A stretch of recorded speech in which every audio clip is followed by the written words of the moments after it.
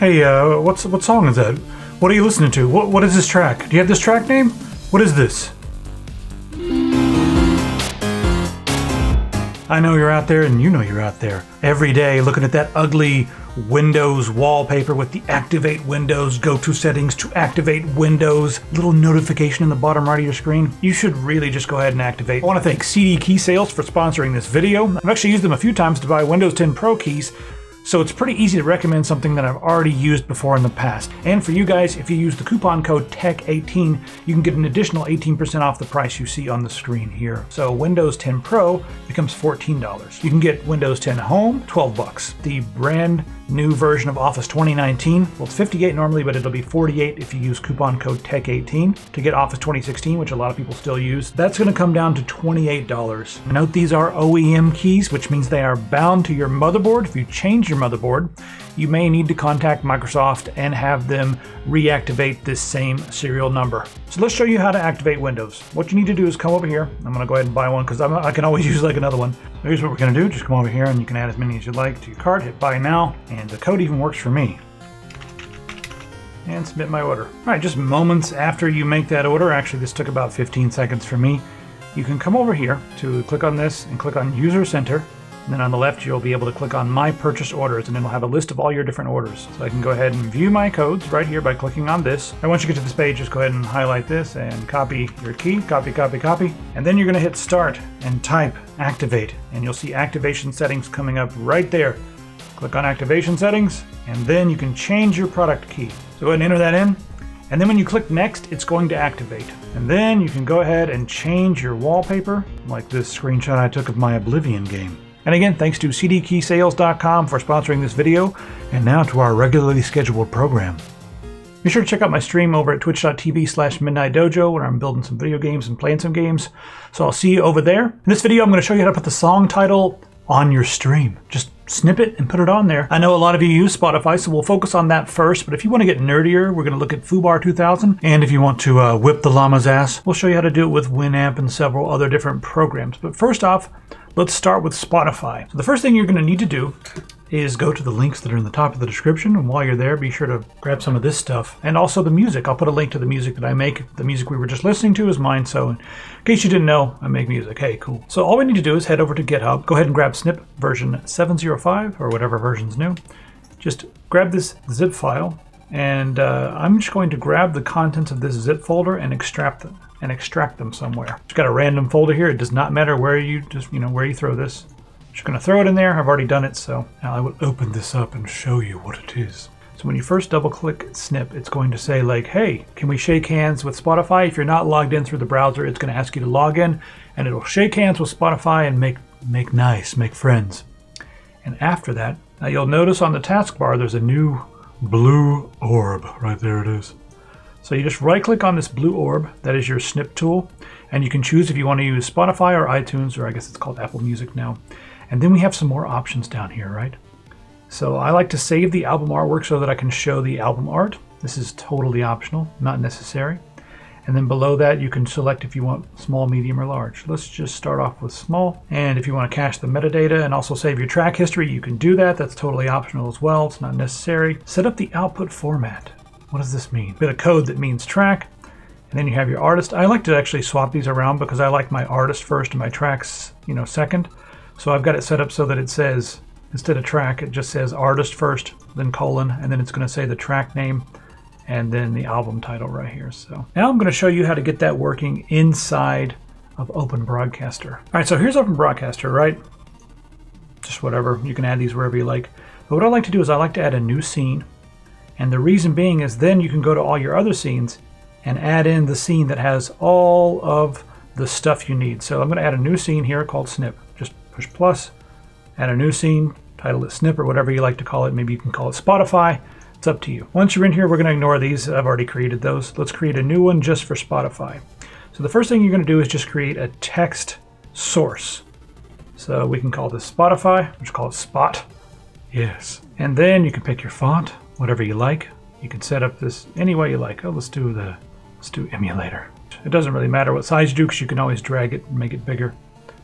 But I'll just start off with emulator 14. There we go. You can do anything you like. And as far as the text content, what you want to do is read from file. When you check mark that, you hit browse. And then we're going to browse to that folder. See, good snip right there. Inside the snip folder, there's going to be a auto-generated snip.txt file. If I just go ahead and open this up right now, you'll notice, hey, it's empty. There's nothing there. As soon as I hit play on something, let's play some music here. See, there we go. We got that music playing, right? Turn it back down. Now that we changed songs, check it out. Open up that text file again, and right there, it's the name and the title. And check it out. As soon as we add that text file, there it is. Hit OK. And oh, it's really small at the top. Let's just go ahead and make that bigger. Maybe we can drag and drop this, wherever we like it. I'll put it down here. All right, let's say you want an image as well. Like I've got this here. I really just want to get an image so we can see the album art. Well, let's go ahead and create a new image source. It can be anything you like. And we're going to browse. It'll open up that same folder. And inside the snip folder, you'll see snip artwork. It's going to be tiny because we're doing the small version right now. See, it's tiny and ugly, but that's fine. Hit OK. We can always change it. See, that's a tiny little thing, right? Let's go ahead and change this to a larger version by going down to the taskbar again, right-clicking on snip, and then keep album artwork. Let's just go to large. And this should auto-update once we change the songs here in Spotify. So yeah, I've got advertisements because I don't subscribe to Spotify. I don't use it. Now that we changed our song, you see the image is huge now. So put that wherever you like. Huge. So if your system can handle it, I like to just go with the large file, then resize it, right? That's pretty much it for Spotify. Now you can see this. You can put it anywhere you like. See, I've got it here. And since it's all in one source, now all you have to do is just turn one source on and off in each one of your different scenes. So since you're pulling that scene as a source. So you can do it any way you like, but I like doing it this way. It makes my life easy to be able to turn on and off snip. All right, let's get nerdy now. It's time to show you how to do this with Fubar. If all you needed to know about was Spotify, later. All right, let's get nerdy and talk about all the other programs, Winamp and Fubar and that sort of thing. All right, if you're going to be using Winamp or VLC, if you want to be able to use iTunes and some of the other programs that are out there, some of the other programs, you're going to need to grab Snip version 6. For Fubar, there's a better way to do it, but just grab Snip version 6. I'm not going to go back through the entire tutorial. It's exactly the same as what I just showed you with Spotify, except now it'll work with your programs that are installed on your computer. All right, for Fubar, there's actually something called Now Playing Simple that will broadcast what you're playing in Fubar to a text document. And this is how I like to do it because you have a lot of control. So the first thing you want to do is download this. I'm just going to go ahead and open this. There's a DLL file, and you want to drag and drop this DLL file into your Fubar components folder. Just go to my Fubar folder, and inside here there is a components folder, right? There it is. You just drag and drop it in here. That's all you got to do. So I got Fubar open here. Just go straight away to your preferences. And make sure that you see the installed component that you just installed on the list right here. Just double check and make sure it's here. All right? You're looking for Now Playing Simple. There it is, Now Playing Simple. So it's all good. And then underneath the tools section, there's a little ticker right there. Go to Now Playing Simple and be overwhelmed by all of these things. What is all this?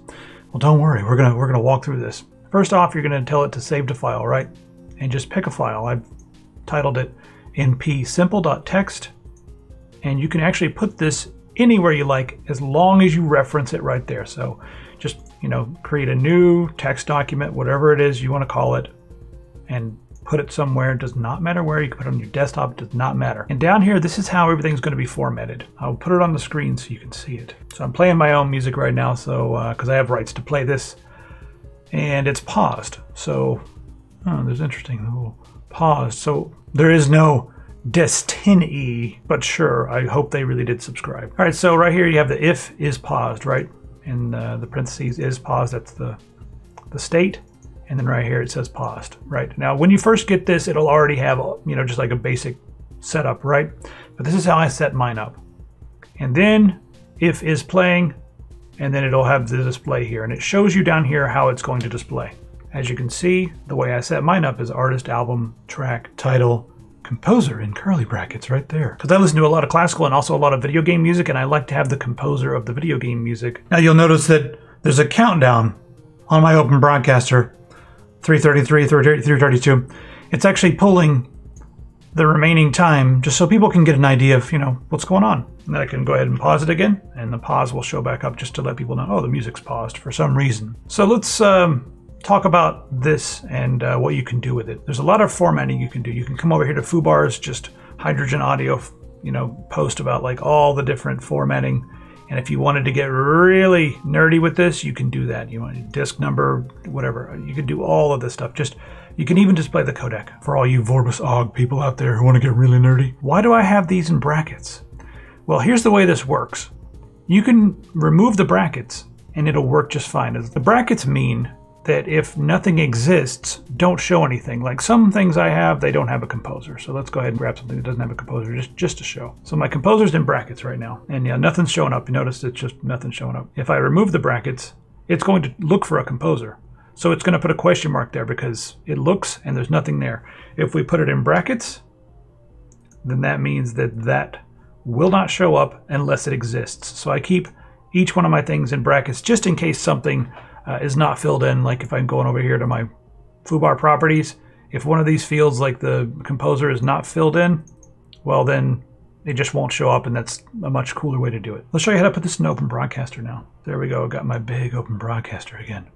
And here is Snip. Well, for this, I've already created these, but I'll just right click and show you what I've done. So this is the text document. Again, same thing as before with Spotify. You just create a new text source and then browse and find the text document that Fubar is outputting. Really simple. Right here it is. Open that up. Look at there. If you want to do the image, I'll go ahead and make a new one. So you want to do a window capture, right? So click on window capture and then just title it Fubar or whatever. And you want to capture the entire Fubar window, and then we're going to crop it down from there. So capture the entire Fubar window. There it is. But all I want is just this over here. Now notice how I've got my Fubar layout. I've got a little area above and below.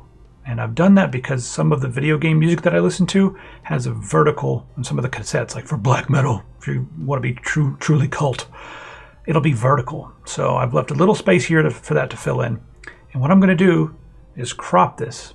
Easiest way to crop is to hold down the Alt button and then click and drag your mouse. You'll see there's a green edge, meaning that has been cropped. So I'm going to leave some of the black on the top and the black on the bottom.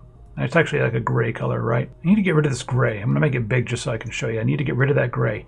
So what I'm going to do is right click on that and add a filter.